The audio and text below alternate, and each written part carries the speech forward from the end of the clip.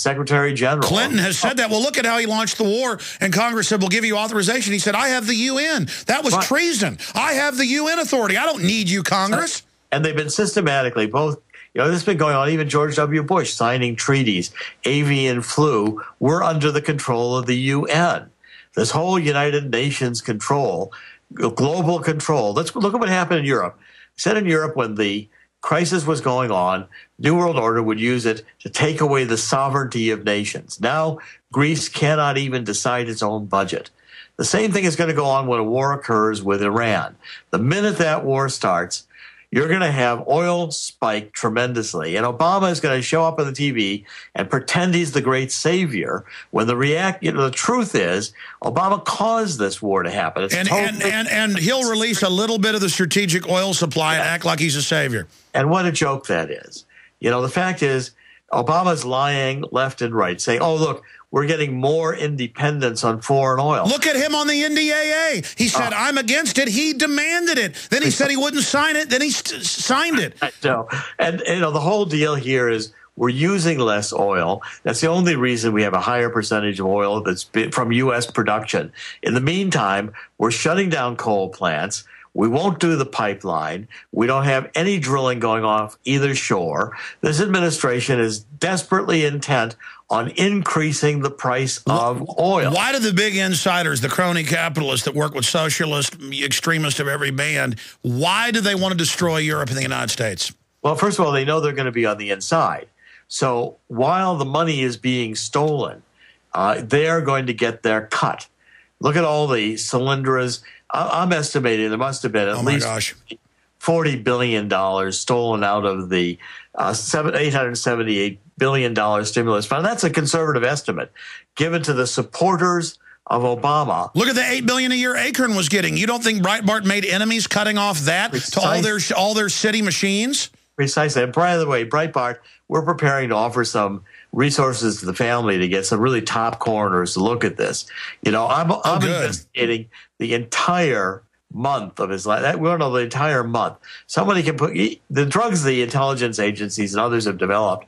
Breitbart could have been injected with something toxic a month ago that would cause a heart attack as if it were today. And it's metabolized out now, yeah. I don't want to look at just the last 24 hours.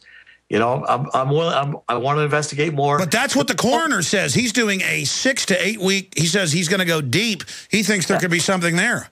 Well, I think there is something there. I think that's what we got to find out. I'm an investigative reporter. It's like I'm trained that if your mother says she loves you, you better find another source.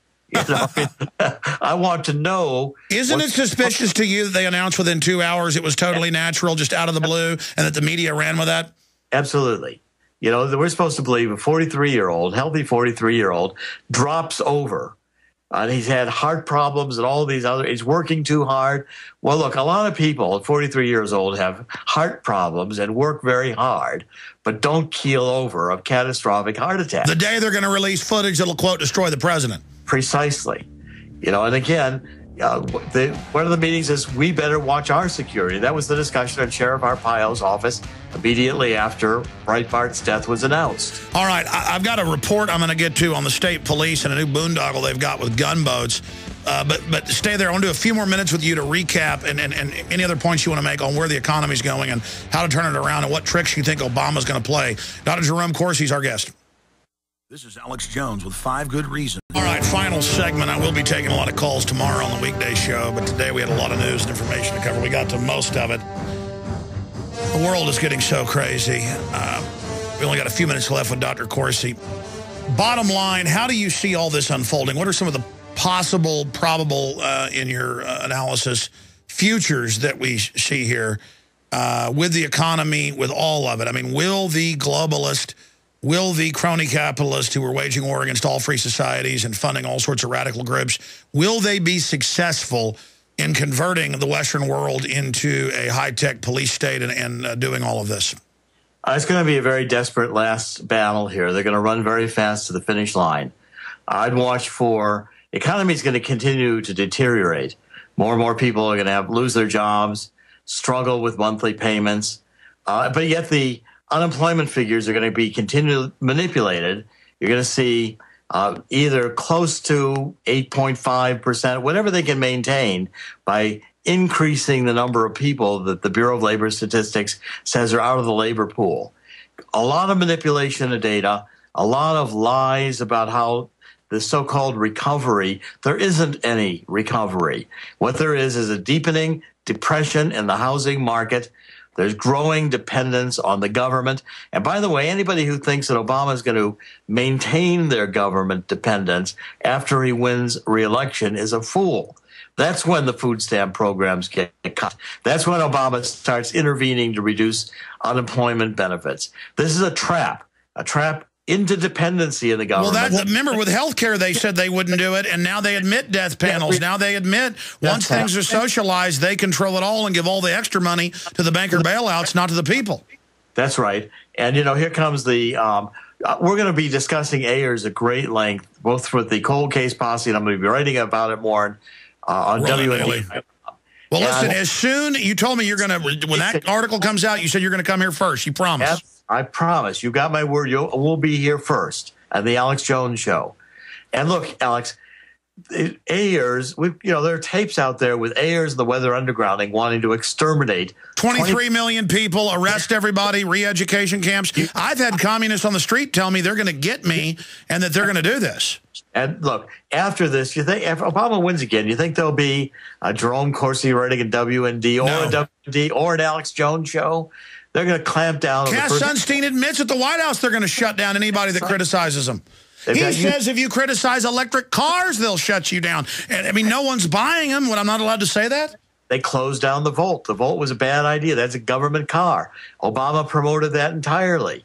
But look, the lies on the economy are going to continue and intensify, and people have got to look through to see the lies because it's going to be a rush to the finish to pretty up this new world order until it collapses.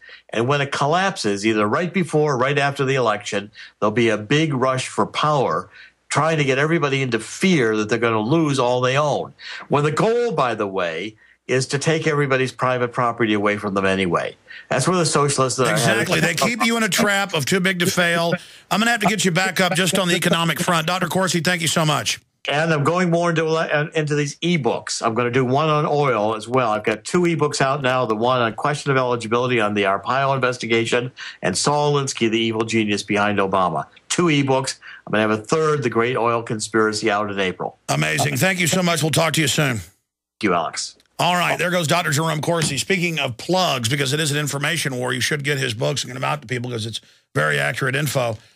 This is the last day. All 18 of my films and Jason Bermas's incredible film that I produced, Invisible Empire, A New World Order Defined, for $99.95, normally $380. That's 74% off. And it's done. I won't offer it again until next Christmas. I've extended it. All of my films, Obama Deception, Fall of the Republic, Endgame, Terror Storm, Truth Rising, all 4 of the police state films, $99.95, 19 films and a Citizen Rule book, bumper stickers, and more. We've also got a new deal on business cards. InfoWars, You Are the Resistance business cards at cost. They're 1 penny a piece at Infowars.com, 100 of them with a Citizen Rule book and bumper stickers, Infowars.com. Check that out today.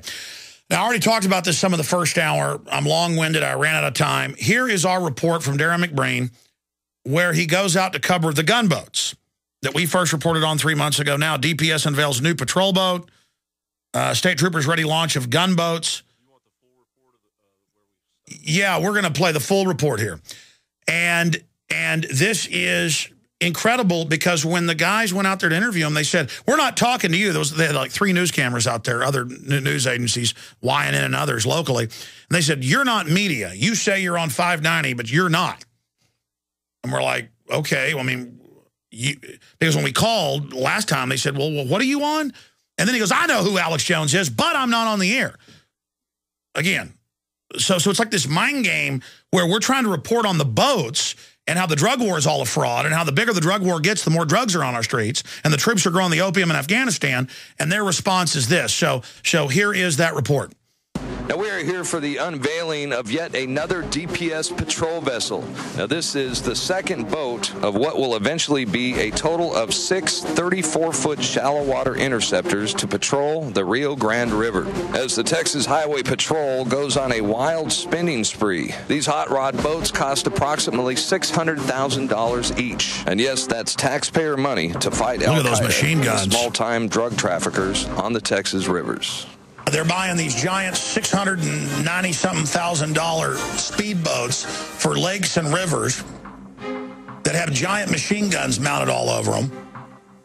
And they didn't have the machine guns mounted 3 months ago when we first went out and talked to them at a lake. They didn't know who we were. We did a nice interview, put it on TV. I made my points about how we're going bankrupt, but they're constantly militarizing our police. Darren McBreen and John Brown went out there politely, and they were bowing up. They were saying, we're not going to talk to you, even though it was a press event that they called. They had state police standing right up in their space, and when they left, they had state police follow them out of the parking lot over by the lake. I mean, here's my deal, man. You guys misrepresented yourselves with KLBJ. I called them, and they're like, no, they don't work for us. It's not a misrepresentation. We're broadcast on KLBJ. I mean, this is a public place. You're welcome to film. But there's not a media representative that'll talk to us? No. It goes on to say, are John Brown and Darren McBreen on your staff? The DPS contacted our DPS contact, and we're also affiliated with your show. Can you shed any light on this? I mean, it's just crazy. The state police are calling our local affiliate because, wait, the media is not supposed to ask us questions. Wait a minute. You're not supposed to discuss what's going on. You're supposed to take it. We give you a press release and you read it on air. That's how America works. We don't have a free press in America. I mean, I have some talking points if you want to. Yeah, some talking points. I think we got those pretty much last time. I mean, they're pretty much the same. I know the cost of the boats and all that. But we're just kind of wondering about joint military exercises, stuff like that, if there's any... I mean, you can ask it. Yeah, there's no joint military exercises planned that I'm aware of. They're spending $600,000 on these... So 600 plus. Yeah, for a total of 6 of them. And this is the unveiling of the second one. With machine guns, militarizing, and they don't like it. It's wrong to sit there and try to violate press freedom in this country. Can you believe calling up our affiliate, trying to imply we're doing something wrong, playing weird legalese games? And by them following us, it seemed like intimidation. It was pure intimidation. Well, I mean, he's calling. I know they plan on buying a lot of these unmanned drones. DPS is not that I'm aware of. The state of Texas is not? We're not. Because there's like Border Patrol with the drones and all that. Patrol's federal. Well, but they're working with federal agencies. That's what I mean. So it'd be like Homeland Security, for example, is federal, yet they provided a lot of the funding for these boats that are here in the state. Your pizza delivery. So that's why I was wondering if there's any, federal cooperation with these unmanned drones as well for Border Patrol and fighting this out-of-control drug wars. I don't know. We don't have drones. Now, whose drones we have access to, I'm not even sure. Rights activists or whatever are also concerned that maybe these boats will be used to pull over somebody hey, do you have your fishing license? And you got all these tactical guns on there and do you have your fishing license? Is this boat registered? Is there any alcohol on board? That sort of thing. So those were kind of the questions we're going to ask. So.